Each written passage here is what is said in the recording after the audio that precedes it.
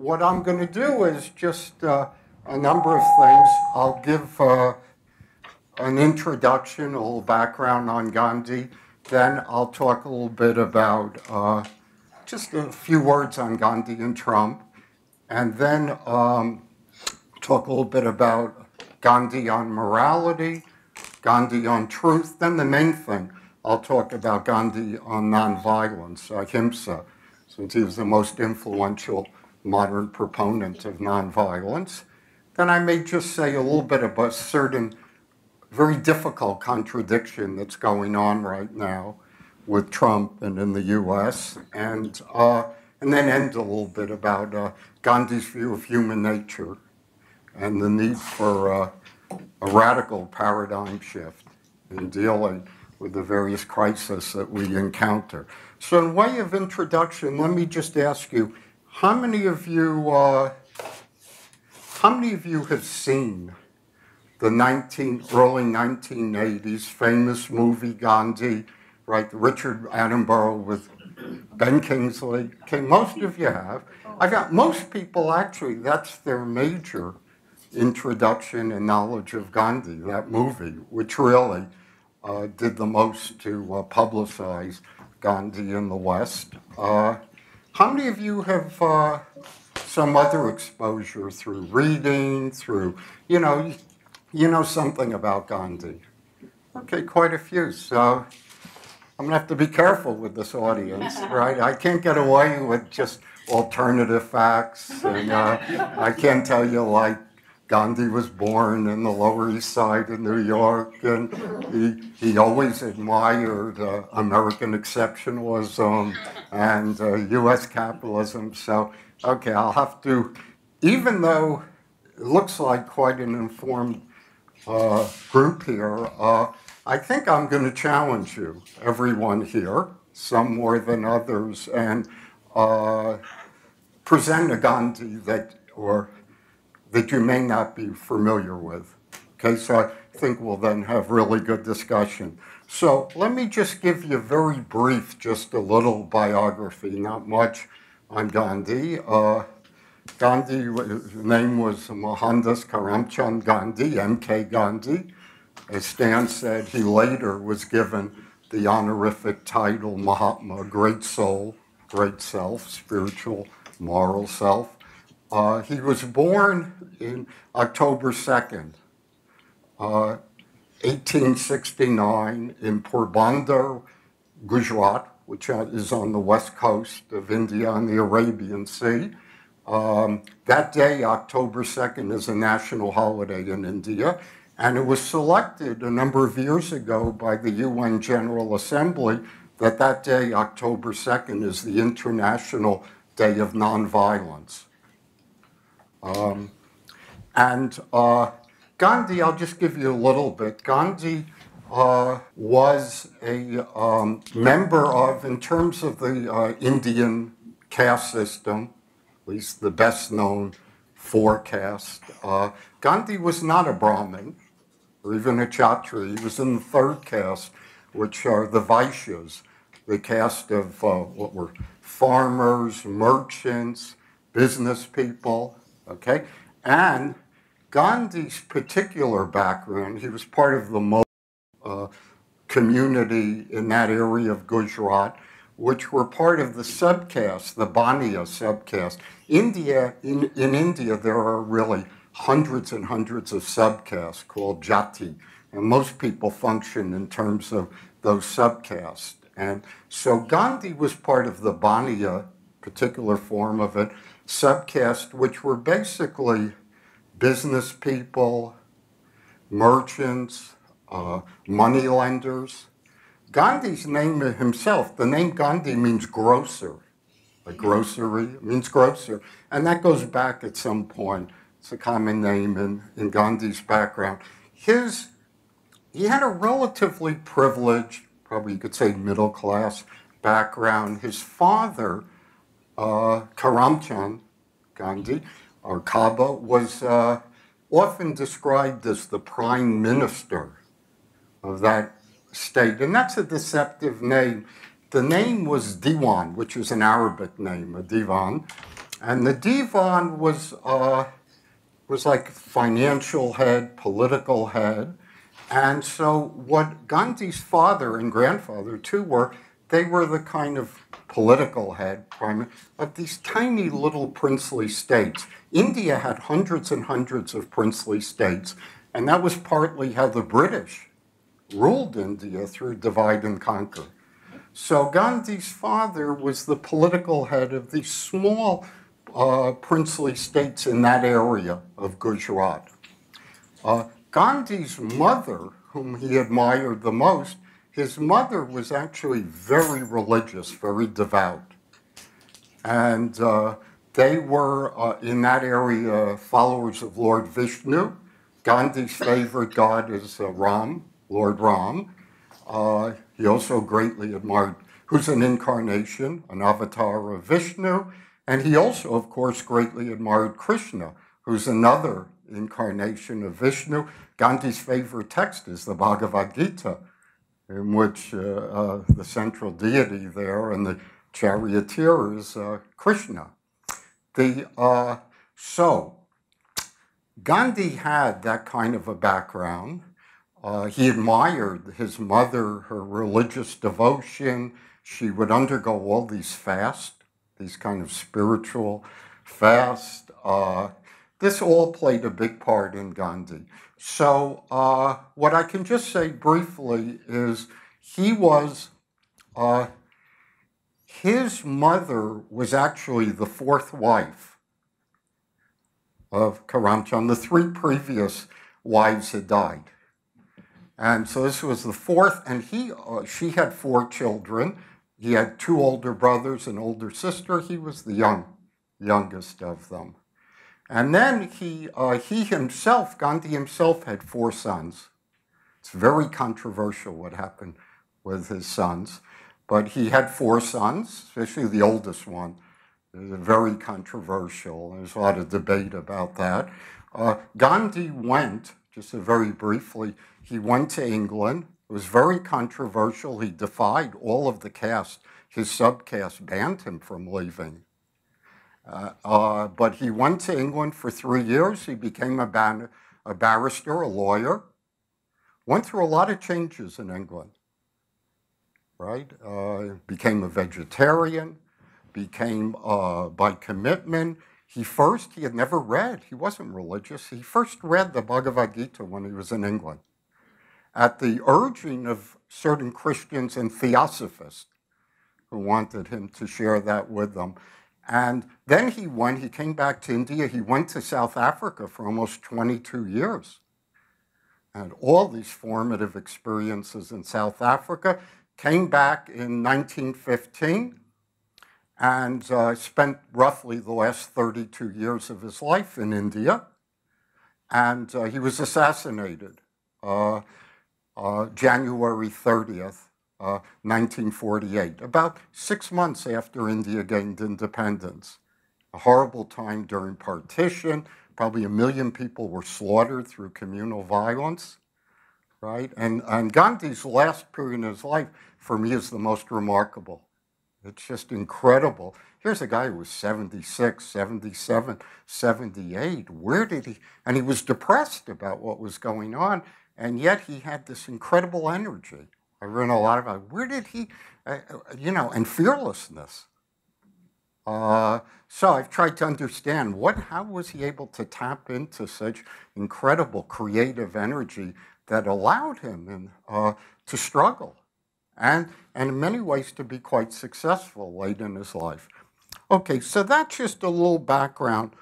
There are many tributes to Gandhi. Gandhi often is described as the most admired human being of the last century. And he always ranks near the top, not just in India, but internationally. And, there are famous tributes to Gandhi. Albert Einstein has the most famous one. When Gandhi turned 70, Einstein said, "Generations to come will scarce believe that ever such a one in flesh and blood ever walked upon this earth." And then I can just give you one other Einstein quote, which I think is pretty powerful. Einstein wrote, "I believe that Gandhi's views were the most enlightened of all the political men in our time. We should strive to do things in his spirit, not to use violence in fighting for our cause, but by non-participation in anything you believe is evil." And of course, just to give you one other, as you know, Martin Luther King, in his first book, Stride Towards Freedom, about the Montgomery bus boycott experience, King has a section called His Pilgrimage to Nonviolence. And King writes that Gandhi was the major influence on King's philosophy of nonviolence and his method of nonviolence. King says, just to give you, I think, a strong quote there, "Gandhi was probably the first person in history to lift the love of Jesus above mere interaction between individuals to a powerful and effective social force on a large scale."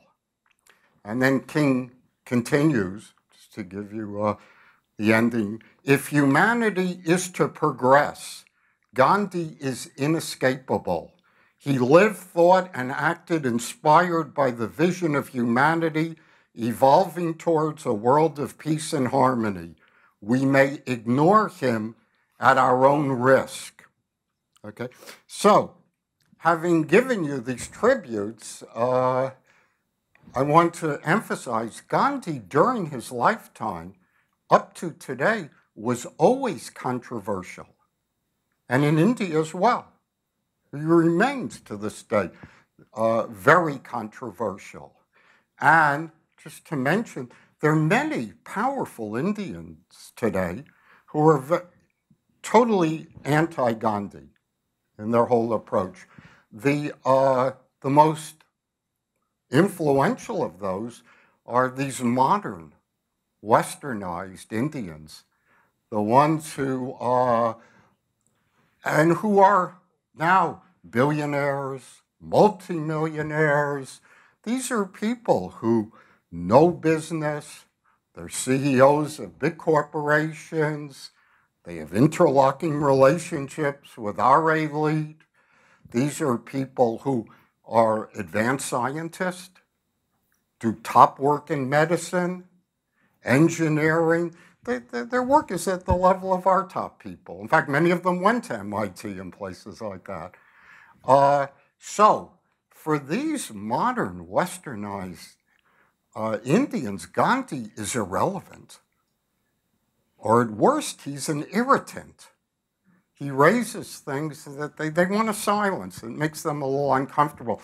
Then you have very different, right now, the political power and the groups in power are these Hindutva, right-wing, militarized Hindu nationalists, right? And some of their appeal is not unlike what we've experienced in this country now, this kind of xenophobic, Hindu superiority, India first, we want to be militarily the strongest, nuclear power, and the danger is the Muslims, the Dalits, the untouchables, these on and on, these people who are the enemies, who weaken us and can't be trusted and so on. So there are a lot of powerful Hindu nationalist forces, and in fact, they're the ruling government right now. They really, it's interesting. On the one hand, they hate Gandhi. Gandhi's a traitor. Gandhi loved Muslims more than Hindus. Gandhi's responsible for a partition. He's responsible for Kashmir. Now, though, in the present atmosphere, what they often want to do is appropriate Gandhi. It's all changed. Gandhi is a great Hindu, right? But what they do is they package a Gandhi that's very different from Gandhi himself, what he was like. And then, of course, just one last example I'm giving. There are a lot of these people who are Dalits, who Gandhi called Harijans, children of God, and so forth, who are very followers of Ambedkar, who was a very influential Indian, who in fact went to Columbia, came back. He's the main architect of the Indian Constitution. He's an untouchable. He wound up, late in his life, totally trashing Hinduism. Hinduism is casteist. It will always oppress untouchables. He converted to Buddhism very late in his life. Well, there are a lot of followers of Ambedkar and other Dalit leaders in India who, in fact, are very anti-Gandhian. They think Gandhi was hierarchical and that he was not a friend. So all of this is very debatable, but I just want to mention that Gandhi himself is quite controversial and quite controversial for us today. Okay, now, one thing I'll mention that I find a lot of people do, well-intentioned, in India and also here in the West, is they either supporters of Gandhi or critics of Gandhi, they have a very oversimplified view of Gandhi that can be packaged in terms of a few slogans, which are usually very nice, inspirational slogans, the kind that you see on posters, even corporate posters I find increasingly, bumper stickers. They turn Gandhi into a kind of Hallmark greeting card, right? And it be the change you want in the world, an eye for an eye makes the whole world blind, and there's enough for everyone's need, but not for anyone's greed, or God has no religion, people like that. The problem with this is that it becomes, people think, okay, I've got the Gandhi blueprint or recipe, I just have to apply it, like what's happening in our country with all these issues, or in the world, and you get the Gandhi answer. Like, what would Gandhi tell us to do? What is this, like this? And the reason, there's a lot of truth to that, but the problem with it is it oversimplifies and distorts Gandhi. The real Gandhi is someone, he has these values, he struggles, he gets depressed. It's really hard to solve these crises. And at the end of his life, he considers himself a failure. Some of these issues he worked on for 30, 40 years, he thinks that he failed as he looks at all the violence, the communal killings, the untouchability, so many of these, even oppression of women, the sexism, all the stuff. He had very limited, he himself feels that he had limited success. Many of his experiments in life, he says, were failed experiments in truth. And he's trying to learn from these failed experiences. So Gandhi, I find, is very nuanced. He always tells us to simplify our life, but it's not so easy to simplify your life. It's a very difficult thing to do. And he doesn't say simple living is, the way it's often taken and the way he's attacked. Gandhi says simple living is high living. By simplifying your life, you're going to raise your real standard of living.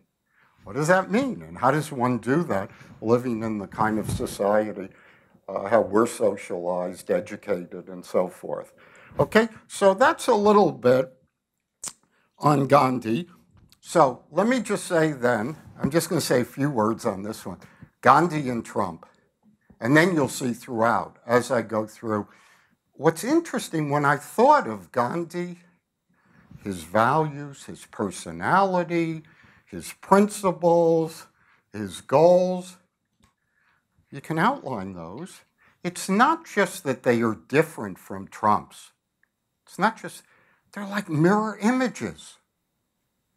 They are diametrically opposed, right? It's such a clear contrast in every way. So Gandhi would be very alarmed by what's going on during the campaign, since then.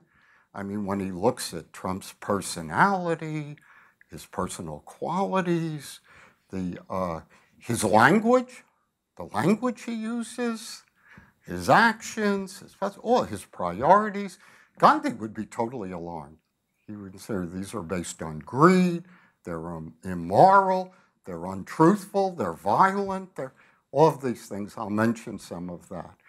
But, so you'll see as I go through Gandhi, a number of these things on Gandhi, often I won't have to even say it. You'll just think of Trump or the values we're getting from Washington and other sources of power, and you'll just see it so clearly that they're diametrically opposed to what Gandhi is proposing, okay?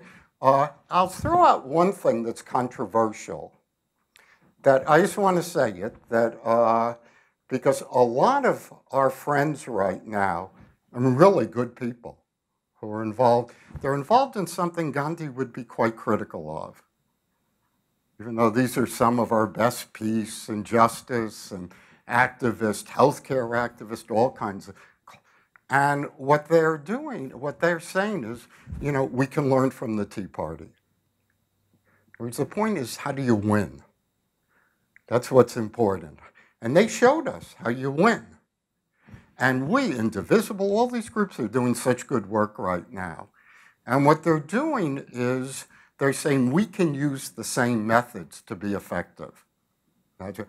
Gandhi himself would be quite nervous by that, because what Gandhi would say is, and I'll go through a little bit in a few minutes, is that you should not lower your standards so much, that in fact it's very dangerous. You'll see in different ways to just say in some way the ends justify the means. And so you'll see Gandhi would have quite of a critique. I'll go through a few things with that in terms of what a lot of good activists are doing right now. And he would want to raise certain Gandhian values in challenging some of that. Okay, so let's then look at, let me say a little bit about morality, just briefly. For Gandhi, morality is the basis of life. Gandhi has a philosophy in which ethics is first philosophy. It's the foundation of philosophy. Gandhi is mainly a moralist. Gandhi is mainly concerned with how do you live a moral life? It's his most important thing he's concerned. Not abstract arguments or proofs or any of this. What he wants to know is, are you a person who lives a virtuous life? Do you have character? That's what he wants to know. And so, for example, today is the commencement, both up at University of Maine, where we are, and I think today here at USM was the commencement. Gandhi wrote a lot about this on education. And Gandhi would say, okay, here are all these graduates today. They acquired a lot of knowledge in a lot of different areas. Well, based on their education here, are they better people? Do they have character? Was that part of their education? Do they care about other suffering beings? Right? Are they dedicated to selfless service in which they use their technology, their knowledge, their science, in order to meet the needs of people who are suffering? Gandhi says otherwise. He's very strong on this. Without that moral basis, Gandhi says this is miseducation. It's not even education. Gandhi says if you have knowledge, knowledge is a kind of power. And if you don't have moral values, it's very dangerous. You know, Gandhi was alive when we dropped the bombs on Hiroshima and Nagasaki. He wrote a lot about that, as did Einstein. This danger of people who they have a power, and it's not grounded in any kind of moral values, okay? So for Gandhi, through all of this, Gandhi would be very disturbed looking at Trump and his people, who he in all ways, in language and tactics and actions and so on. He would say not only is there it's not informed in any way by Gandhian morality, it's just the opposite. Okay, so let me then develop a little bit. Gandhi says truth. People often forget this, although Stan gave a famous quote from it, from Gandhi, on truth. Gandhi has this view of truth, satya. Satya is from the Sanskrit, the way he uses it. Satya means that which exists, being, what is real. Okay? So what does this mean? Gandhi is kind of fearless. Gandhi says you should follow truth no matter where it takes you. This is in his experiments with truth. You should follow truth no matter where it takes you. And Gandhi's opposed to what he thinks is the modern, post-medieval, Western political, economic, social, and social view that the ends justify the means. Gandhi thinks this is very dangerous because then you can use any means to achieve your end. And he says, look at what exploitation, oppression, sexism, racism, environmental destruction, militarization. You can justify all of these things in terms of the ends justify the means. So Gandhi would be totally opposed to this, we'll see. And for Gandhi, your means have to be just as moral, truthful, nonviolent, kind, loving, and sort as your ends. Okay? And so what Gandhi, looking at the Trump era, now what we're seeing, it's not just that this is a kind of mirror image for him. I mean, even in that Western tradition, Trump has such narrow ends. The end is basically winning. That's what got winning at any cost. And winning is defined in such a narrow way. It's defined in the most crude, narrow way. Cutting that deal, winning, getting rich, it's the way he ran his corporations and so forth. So for Gandhi, even within that Western tradition, this approach is so blatantly untruthful, as well as immoral, violent, and so forth. So what Gandhi basically said, it's interesting.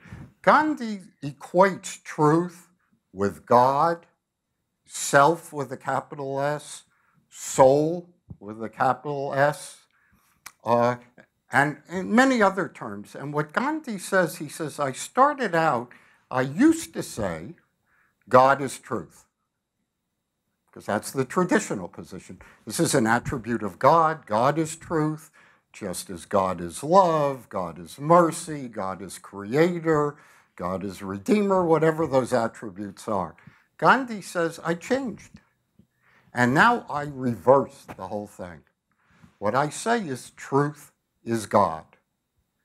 For those who are religious believers and believe in God, right? Then truth is God. You can follow truth however you see.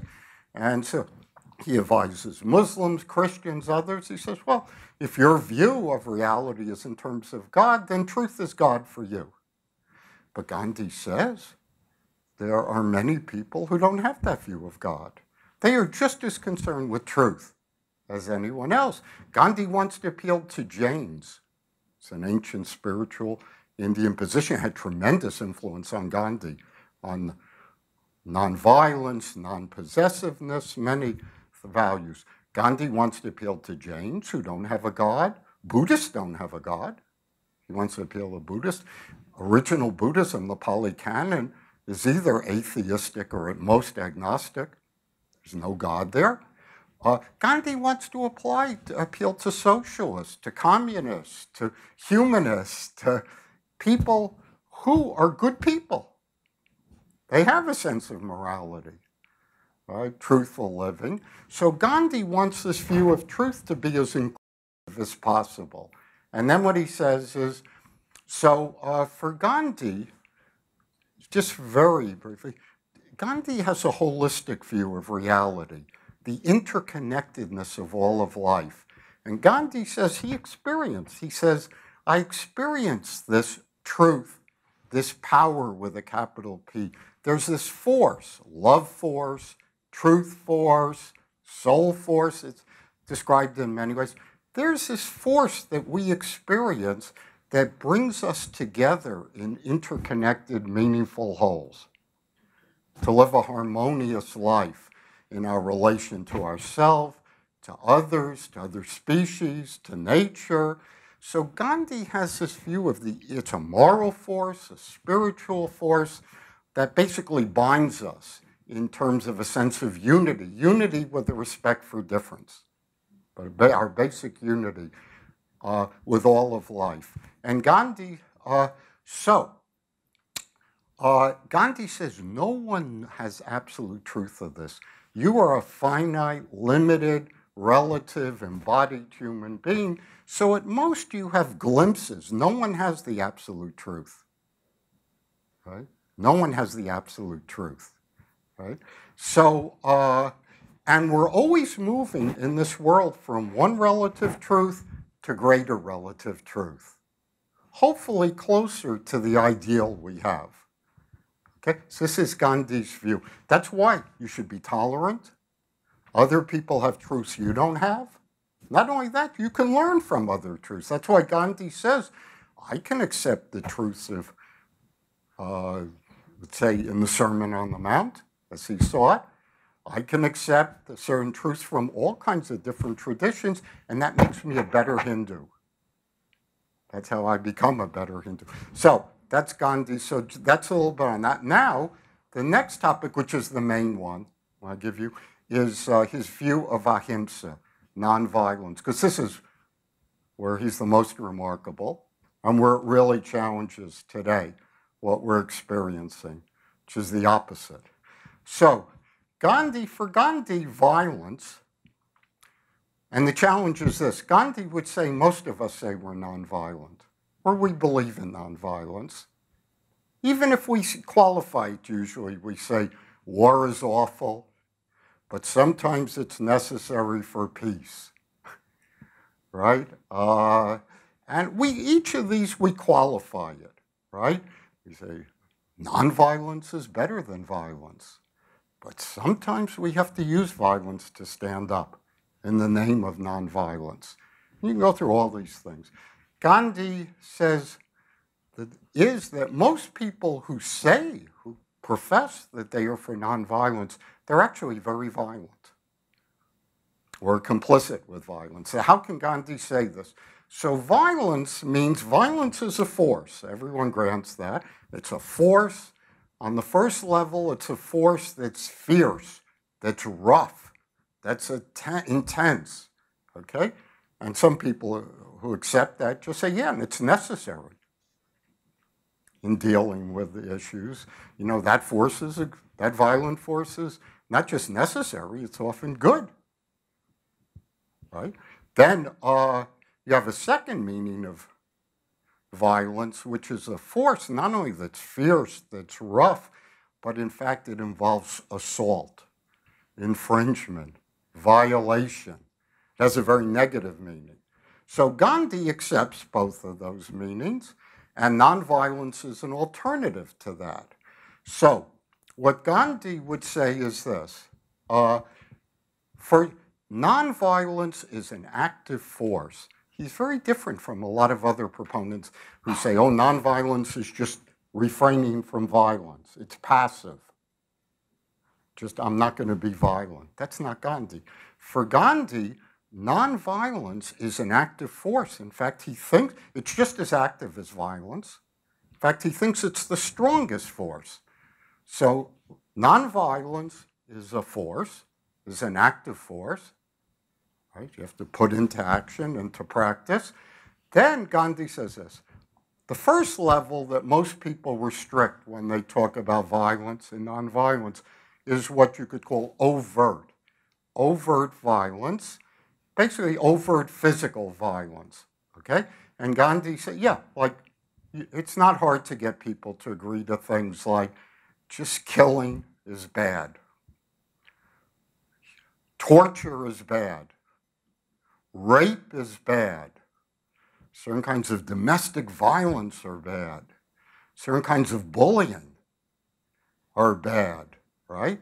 And so you can get people. Gandhi doesn't dismiss that. In fact, Gandhi encountered that overt violence many times in his life, and finally he was assassinated. by someone in an act, obviously, of overt violence. But Gandhi says 90% of violence is not overt physical violence. So Gandhi really deepens and broadens our understanding of violence and nonviolence. And in my work, I've done it in two main ways.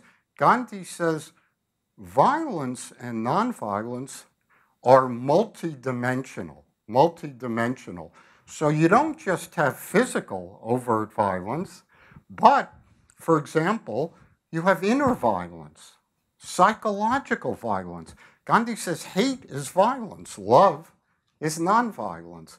So for Gandhi, you could be a person who's full of hate, and maybe you don't commit an overt action, but you're a very violent person. And that will be reflected in how you relate to yourself, to other people, to nature, okay? So we have inner violence. Gandhi, surprisingly, because he's a moral, spiritual, person, Gandhi spends more time on economic violence than any other kind of violence. He's not above it, like a lot of that Indian tradition renounces, oh, that's a lower level of living, right? The person, no. For Gandhi, Gandhi says, even you want to find God. Gandhi has many passages. He's all over the place. He's very eclectic. But basically, Gandhi says, you want to find God, don't look up there. Look right here in how people are living their lives in this world. And when you identify with the people who are living under poverty, who are the most exploited, the most disadvantaged, have the least freedom, when you identify with them and you engage in selfless service to meet their needs, that's where God appears for Gandhi. It's a very existential view.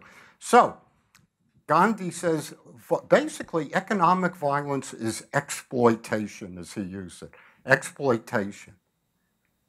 Gandhi says, you cannot have wealth, economic power concentrated in the hands of the few and have nonviolence. In fact, Gandhi, we have all this growing inequality in the US, it's incredible, and throughout the world. Gandhi says, you cannot have inequality and have nonviolence or truth. It's impossible, right? So, in fact, Gandhi says you cannot have economic violence in this asymmetrical, hierarchical concentration of economic power, industrial, financial, all kinds of forms of power in the hands of few, and have democracy. He says it's impossible, right? So, there's a lot there to think about. But what Gandhi is basically saying in economic violence is we have to oppose the kind of concentration of wealth, economic power, and so forth in the hands of the few, who then are able to relate to those who don't have those economic means in a very violent way, through exploitation, oppression, denial of health care, denial of education, denial, all these things we're talking about today. Okay? Then Gandhi talks about cultural violence. He talks about something now that's so common. He talks a lot about religious violence. Religions are very violent. Very violent. Not just holy wars and inquisitions and overt jihads, certain things, certain forms it takes. But in fact, Gandhi says religions, institutional religions, tend to be very hierarchical. They usually are very patriarchal and sexist. They're very classist, casteist, all these things. He says if you're a religious person, you have to struggle within your own religion to try to expose and resist all those impurities in your own religion. Okay? Then Gandhi says, okay, we have educational violence. Right?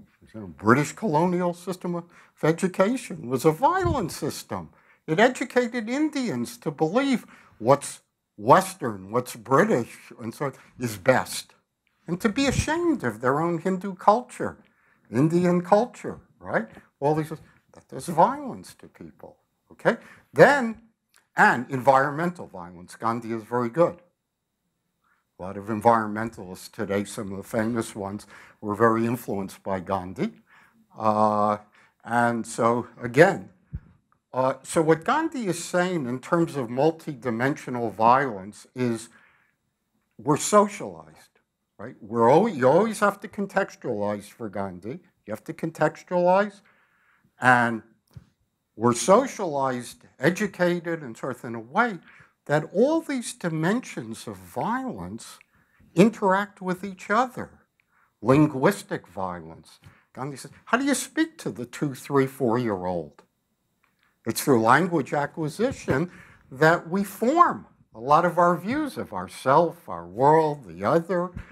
So, through linguistic, economic, psychological, political, religious, cultural, all these different dimensions of violence interact with each other. They reinforce each other. So, basically, the result is that we live in a violent world and we conceive of ourselves and others in very violent terms.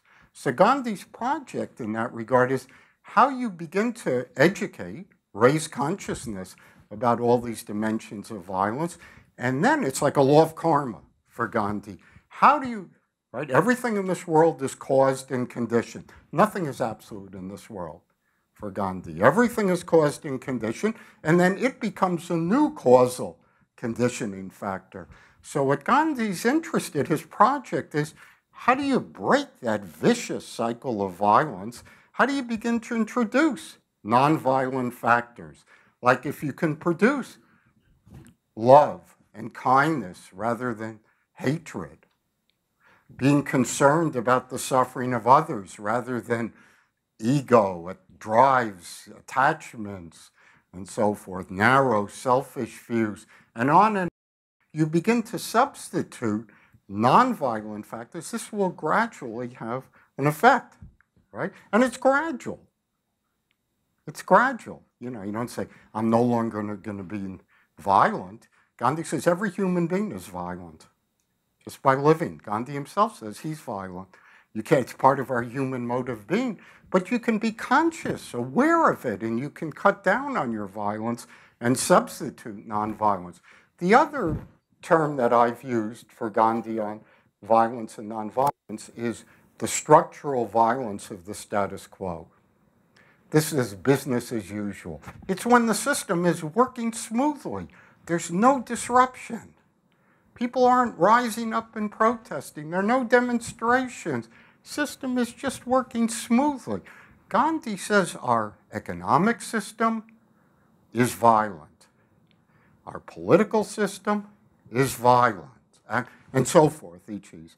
So, for example, Gandhi's saying the fact that people, poor people, people who are exploited, people who, let's say, are raped, people who, the fact that they suffer silently for all kinds of reasons and don't protest, either out of fear, because other people have power over their lives, or because religion tells them, if you just don't protest, you'll go to heaven, life will be better in the next world, or you'll be reborn to a higher rebirth. And, or you relate to it through alcohol, through drugs, through all kinds of escapist things. For Gandhi, you know, that maintains the status of the violence, right? The violent status quo, the structural violence. So when you put those two together, you can see you have a very different view of violence and nonviolence. So that's some of the challenge. Then let me just, there are a lot of things I can say on that, but I think I'm going to, because of time, I realize once I get going, I always forget about time, because I have a good time. So I just looked down and I saw actually, so what I'm going to just tell you is there are a lot of big challenges to Gandhi, what I said just now on truth, violence, nonviolence, and we may want to get into some controversial things. In my writing, because people always ask, what would Gandhi do about Hitler? And it's not hypothetical. Gandhi was involved in that. What would he do about 9/11? What would he do about, yeah, all these things, you can give all these examples. What would he do even about the person being raped? No one wants to engage in dialogue with him. He's not given the chance to touch the heart of the other, transform. He's not willing simply, if I don't strike back, but I absorb the suffering, this has incredible transformative effect, which it does, but doesn't work. So we can get into that because Gandhi actually says under some circumstances, violence, although it's always horrible, violence is allowed. There's some circumstances where people are surprised, where you don't have a nonviolent alternative, and certain kind of violent response may be the most nonviolent thing you can do. So we may get into that. And Gandhi's strength in terms of preventative nonviolence, something I won't go through now, but that's his greatest strength in dealing with all these crises that we have today. Not when the violence explodes, what do you do? But in fact, what do you do ahead of time to avoid that, to deal with the basic root causes and conditions that give rise to all of this violence in the world? So what I'll just say, two other things. One is I was going to talk about certain contradictions in the United States today. And that if I've tried to sort through and then relate Gandhi, like what's going on in Washington, corporate America, and Trump. And these kind of antithetical things. On the one hand, as seen in the Steve Bannons and Stephen Miller and Sebastian Gorka and these people around, and in Trump himself, this kind of, vicious, violent, xenophobic, populist nationalism, America first, make America great. We're this exceptional. Who sold us out? What weakened us? And it's these immigrants and people of color and foreigners and on and on. So you all know that, which helped them to get elected. It really keyed into the anger that a lot of white working class people felt, and for good objective reasons. And on the other hand, Trump, the billionaire, right? The model of the top one of the 1%, who appoints the richest cabinet and appointees in human history. Billionaires, CEOs of Exxon, Mobil, all these are people he's appointing. The globalist, the people, part of the military-industrial complex, who like Trump himself, hire cheap labor, to also outsource things, to maximize their profits. They don't think that's crony capitalism, selling out America. So how do we sort these two tendencies of what continues to come out of Washington? And if you want, I did bring copies of our recent Maine Peace Action Committee newsletter. We've done this. This is volume 42. And this is mainly students I work with. But I have an article a little different in here called Karl Marx, Gandhi, and the post-election in the US and in the world. And so there I actually have about a number of pages talking about those kinds. There just is less Gandhi in this article, but then I'm giving you, I gave very little nonviolence in here. But, I welcome you to take this. I brought some for you.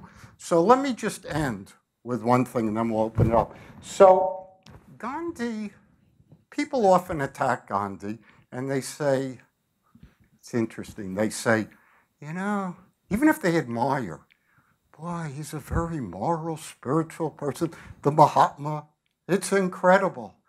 But he's got a false view of human nature. That's not what people are like.